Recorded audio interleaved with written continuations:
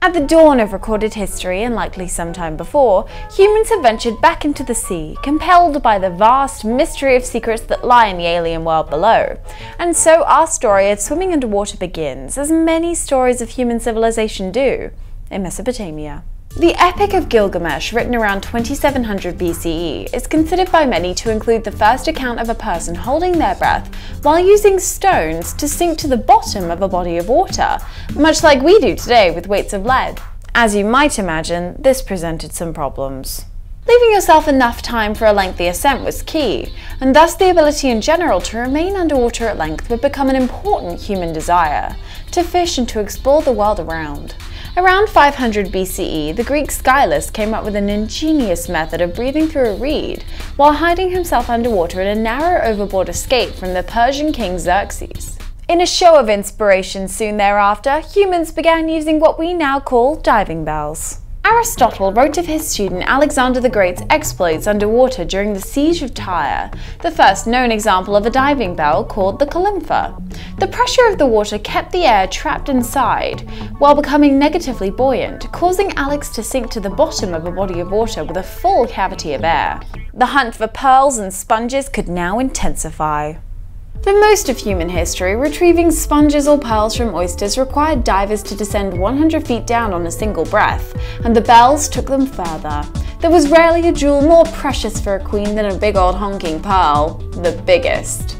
And then the Dark Ages happened and most people were too busy dying from the plague. Leonardo da Vinci was in on the game, drew up plans for an underwater breathing apparatus utilizing an umbilical attached to a float kept above water, sort of a long-range snorkel, and over the next several hundred years, humans' ability to remain underwater would develop quickly. With the onset of the Industrial Revolution, pearls were a pleasure of the past, while moving earth and building bridges became the driving force of innovative underwater technology, leading right into decompression sickness, first reported in 1842.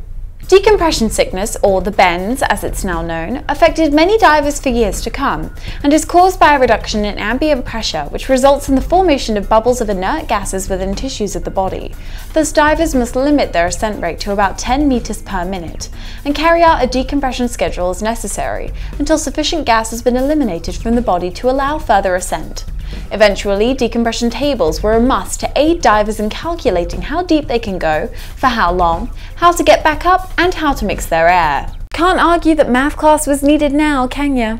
That was before computer watches and underwater flashlights. Salvador Dali once showed up to lecture in a diving bell and insisted on speaking from inside of it. In 1939, under secret US government contract, Christian J. Lambertson invented the first device to become known as the self-contained breathing apparatus, or SCUBA, for covert frogman missions during World War II.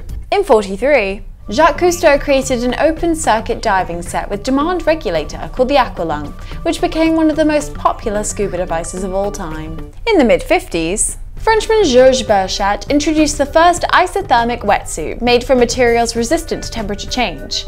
Although the wearer gets wet, they're not as likely to get as cold as with suits made from other materials. We've got the air, got the suits, monitors, maps, tables. What can't we do? The current world record for deepest scuba dive is just 330 meters, yet the deepest point in the ocean, 11,000 meters. Aside from decompression issues, temperatures are difficult to overcome. Nitrogen narcosis, or the NARCs, leads to numbness and memory impairment. Let's just say it's a lot of pressure. Even with submarines, the majority of the world's oceans are unexplored, and marine biologists estimate we've only identified 10% of all the species in the ocean. I wonder what all is out there.